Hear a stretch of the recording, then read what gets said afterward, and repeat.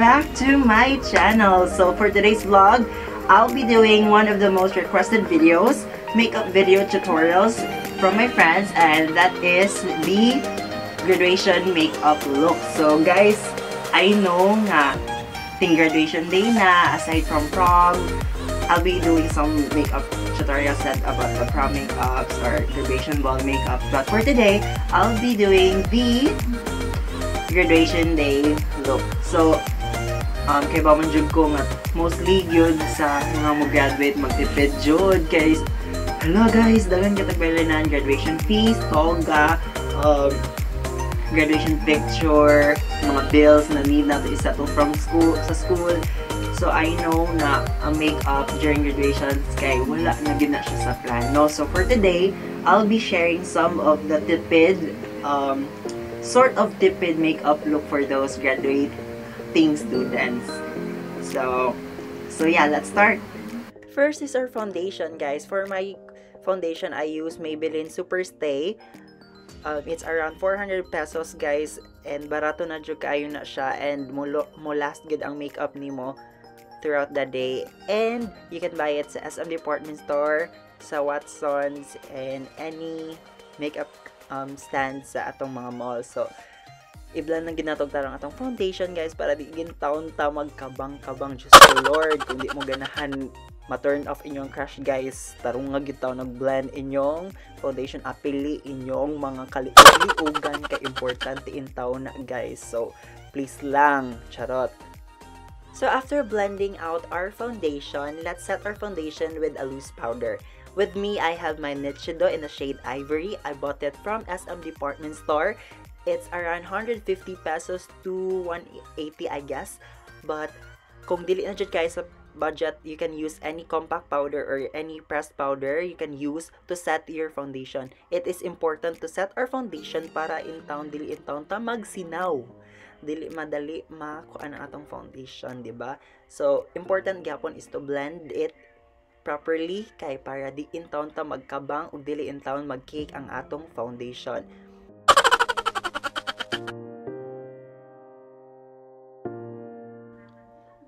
So for the next step, setting our under eye with a loose powder. With me, I'm still using the same powder, the Nichido, for baking or setting my under eyes with the powder to lessen the appearance of eye bags and to somehow lessen the appearance of the fallouts of the eyeshadows that I'll be putting in a while.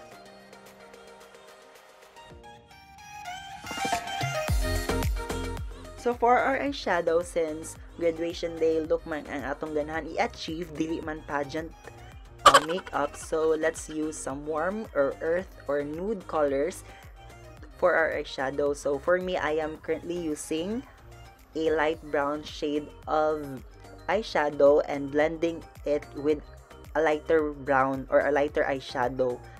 So guys, sa atong pag eyeshadow, guys, dili gyud like importante kung unsa nga eyeshadow imong gigamit or unsa nga brand sa eyeshadow imong gigamit, naara gina siya sa pag-blend, guys. So it's better to blend lang gyud ta, guys, until ma-achieve gyud nato ang kana bitong gradient type na eyeshadow.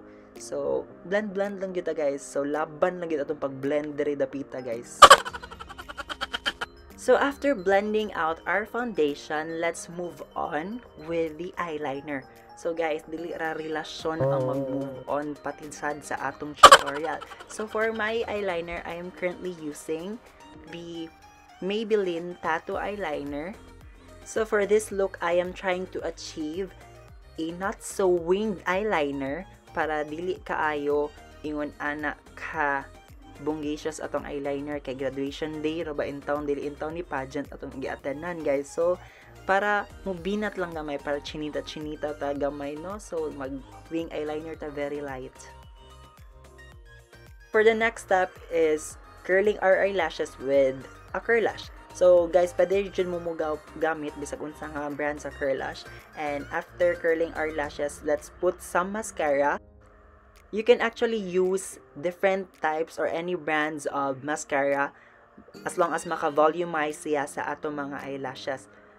You can or you may not use false eyelashes for this look, but Mas nindot jud if na ay false eyelashes together with the curl lashes that you have.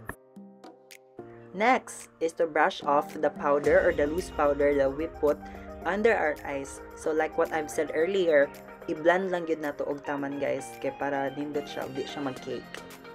So guys, for the eyeliner, I am currently using the same shade of eyeshadow for my eyeliner para fresh lang yun ang atong datingan og dili ta murag haggard.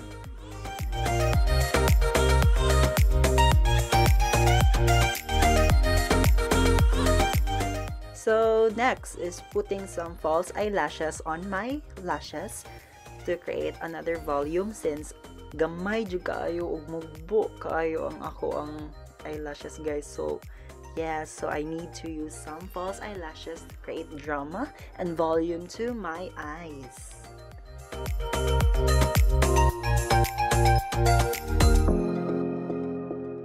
So let's move on with the blush. Currently, I am using a not so pink shade of blush to put and create colors on my cheeks. So for this look, for the day look or the graduation look, dili man taganahan nga grabe ka pink ato mga cheeks na murag putok na jud kaayo. So for this look, minimal lang yun ang amount of blush on nga ato i-apply to create a very youthful, very fresh looking na makeup.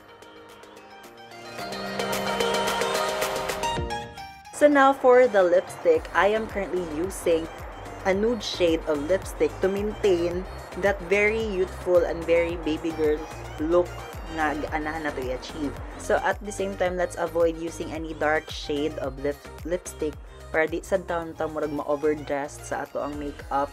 Igabot na to sa atong venue, sa atong graduation. So better use any warm or nude color lipstick para ma-maintain atong youthful looking na makeup.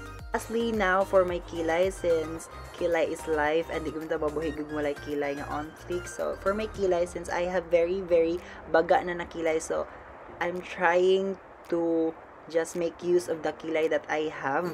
So minimal ra jud nga powder, brow powder akong ibutang since na naman jud ko kilay daan, and put some brow gel afterwards to create that very bushy brow type nga atong gana i-achieve.